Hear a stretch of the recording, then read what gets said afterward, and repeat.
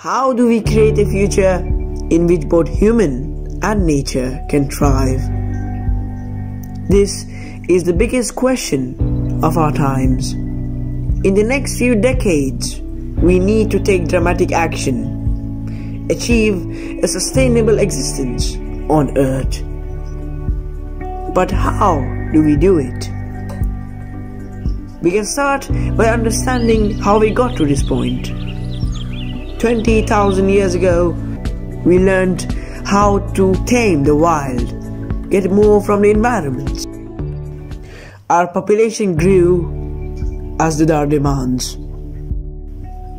Every time a new problem arose, we solved it, altering Earth's entire surface in the process. And now we have changed the world so dramatically. Scientists have decided that Earth has entered a new phase of its existence. Welcome to the Anthropocene, the age of humans. The world has turned. We now determine nature's survival. The planet is now ours. There is just one problem. We are now totally out of balance with nature. And unless we get our balance back, this age of humans will due to be short-lived. So how do we deal with this problem?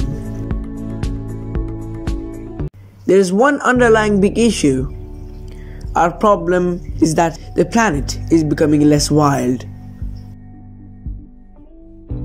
We have cleared so many trees, cultivated half of its fertile lands, and now fishes across most of the ocean. In the last few years, the population of the wild animals have reduced by 60%. We have replaced them with ourselves and our domesticated animals and plants. Today, we and the animals we raise account for 96% of the mass of mammals and 70% of the birds on Earth. There is very little wild left. This biodiversity loss is not just sad, it's the single biggest problem we face. Without nature, the world as we know it won't work. Our planet needs its wild spaces. Everyone has a different work in the global machine. Only if they are all healthy can the planet run smoothly. A less wild world is less able to provide for our needs, less able to maintain our weather and seasons, less able to absorb our impacts. The natural world equals stability, and stability is what we need most of all.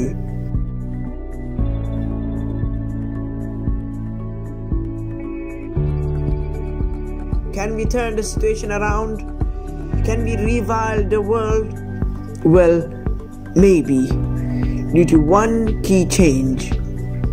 As societies develop, something is happening that has never happened before. People are having fewer children.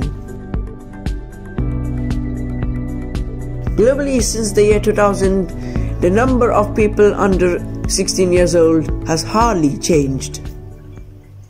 The main reason is our population is growing is because people are living longer. If this continues, our population may finally stop growing by the turn of the century.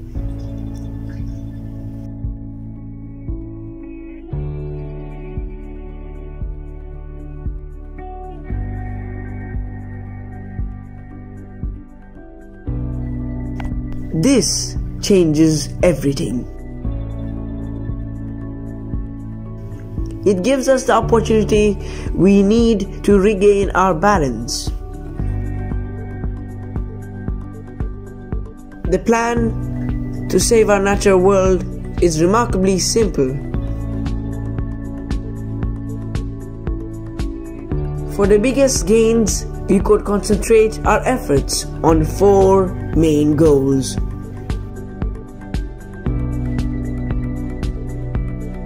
Phasing out fossil fuels and replacing them with renewables. This not only slows the warming of the planet and acidification of the oceans, but it will lead to clean air for all of us. Moving to efficient food productions, we require far less space to provide for all of us. Leaving more grasslands, reducing deforestations, and our demand for fresh water, and feeding more people with healthier, more affordable food.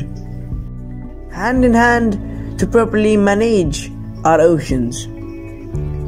A global network of no-fish zones and a treaty on the use of international waters would restore the health of the ocean, so it actually produces more fish for all of us to eat. Working hard to keep hold of the world's population we still have, encouraging nature wherever we can, in the oceans, on land where we don't need, and even in our cities. If we make these changes, we will be a long way to becoming a species in balance with nature once again. The nature's power of regeneration is fascinating if we give it a chance. A world able to provide for all our needs. Only at that point will the Anthropocene, the age of humans, be truly underway. At that point, we will be proud to call it our planet. How do we create a future in which both people and nature can thrive? We open our eyes to this moment in history. Think like we have never think before. Embrace the challenge we face and do something we are very good at. Change the world.